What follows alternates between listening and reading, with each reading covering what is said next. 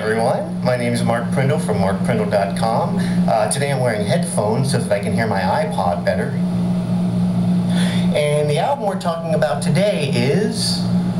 actually, Mark, can you show me the album? Yeah, it's right here. No, it's called.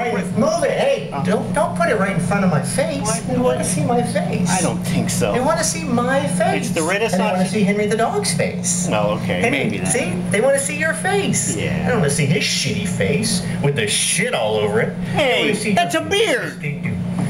How are you going to do this? There's no turntable on the computer. Oh, I can sing the songs. I doubt that. Kings and queens. Oh, you believe this guy? Oh, this guy. Hey, where are you going? Up your ass. Back here. Just screw you. Get back here. Hey, up your ass. I'm not through with you. You're through with me. I hate you. Okay, so today we're talking about the first album by Renaissance. Now you may know Renaissance as a folk rock band with Annie Hasselhoff singing. I don't know them like that at all. I only know them as a band featuring Keith Relf from the Yardbirds. Here he was in the Yardbirds looking like a young British man, and here he is in Renaissance looking like a small adult. And also Jim McCarthy from the Yardbirds, the drummer, who is, I guess, one of these two. And also Keith's sister Jane Relf was in the band, and this guy too, he was also in Renaissance. But this lineup of Renaissance played piano-based prog rock, as you can hear behind me.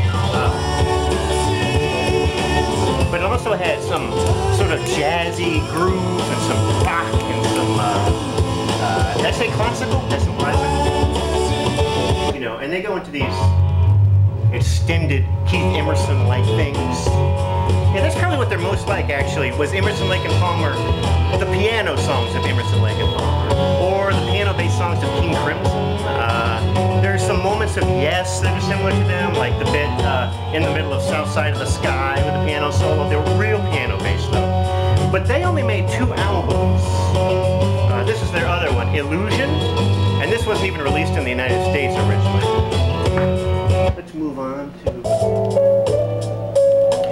they only did 2 albums before the entire band quit and were replaced by Annie Hasselhoff and everybody else, who kept the name Renaissance for, I don't know what reason, I guess just to take advantage of it. You know the reason for the changing of the seasons, and you want to know of the sky. See, I didn't know all those other lyrics, but I knew they in there. Anyway, it's a good album. If you like prog rock, if you like classical type music, I want you to hear what his sister sounds like too. She's got a really sweet high voice.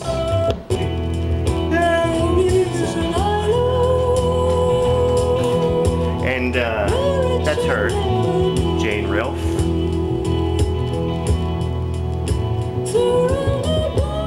Can you imagine her singing? She's singing to you.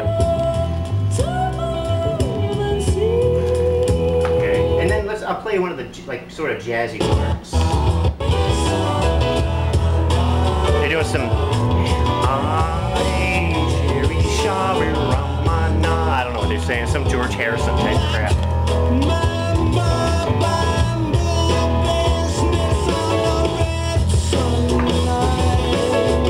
Here they do the Hey Charlie thing again. Soft Machine. They're kind of like the Soft Machine, too. Anyway, so they were good. Both their 2 albums are good, if you like this kind of music. Of course, if you're not into piano, you might want to try Keith Relf's last band before he electrocuted himself to death. Armageddon! Here he is looking like a big, tough, long-haired rocker in the rubbles of Armageddon.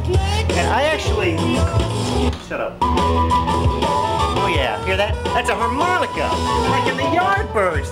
He's playing his mouth harp. He's playing his Jew's harp. He's playing his angel's harp sitting on a cloud because he electrocuted himself in 1975. But here he is. If you're sick of pianos, I'll leave you with some Armageddon. The guitars.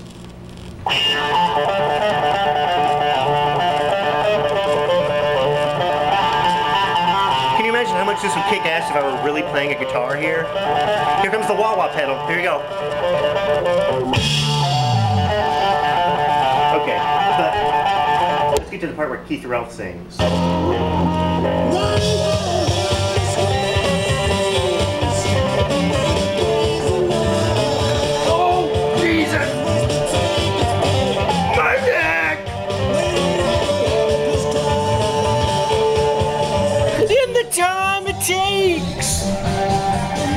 across the